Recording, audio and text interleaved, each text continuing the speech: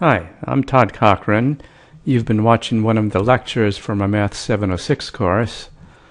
So let me direct you to some other resources. So this is a course at Kansas State University.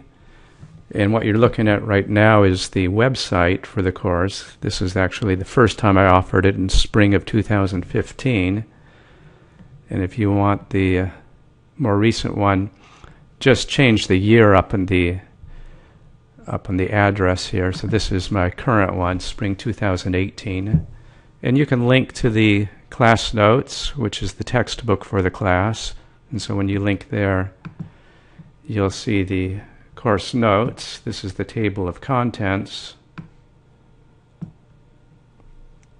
And then you can also link to the weekly lectures, homework problems, and so on. So that's I've put over here. So the section numbers, those give you the YouTube lectures that you're watching. So let me click section 2.1.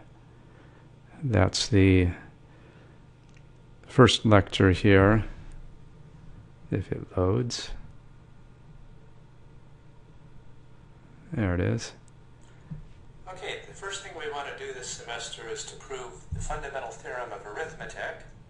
And that, I'll stop that, go back.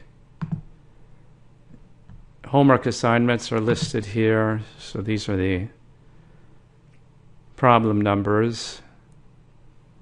And hints to the problems are also YouTube lectures. So you can just do this course on your own if you like, or you can sign up for it through K-State University.